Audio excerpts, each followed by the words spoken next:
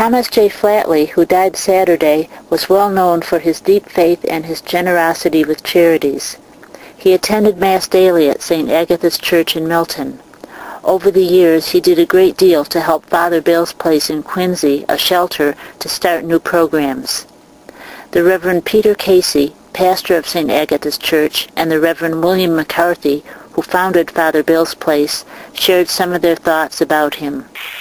My fondest memory of Tom is seeing him each morning at the 7 o'clock daily Mass, giving praise and thanks to God. A faithful, faithful man. He was a laid-back sort of person.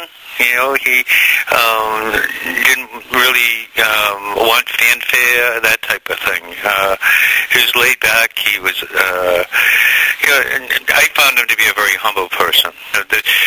There are a few phrases that come into my mind. Tom, prayed hard, and he worked hard, but he played. That's a balance that I think to seek in life: work, prayer, work, and play. He enjoyed life, but he was a man of prayer. The Eucharist, I'd say, was utmost of importance. Mass, in Tom's life. I'm sure he'd be one of the persons who would say, where would you be without faith?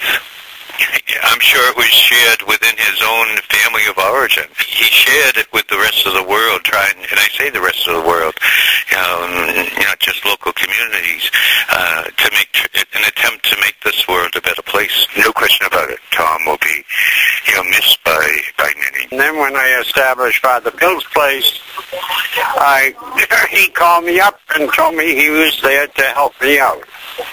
And Tom was always put a charge before you, that you had to raise so much money before he'd give you any money.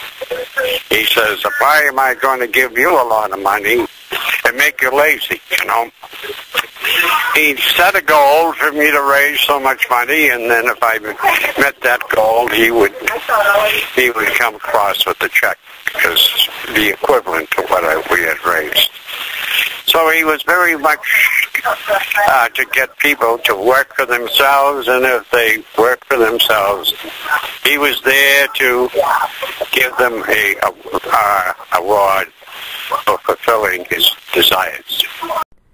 This is Sue Scheibel, staff reporter for the Patriot Ledger. For more coverage, see today's newspaper or go to patriotledger.com.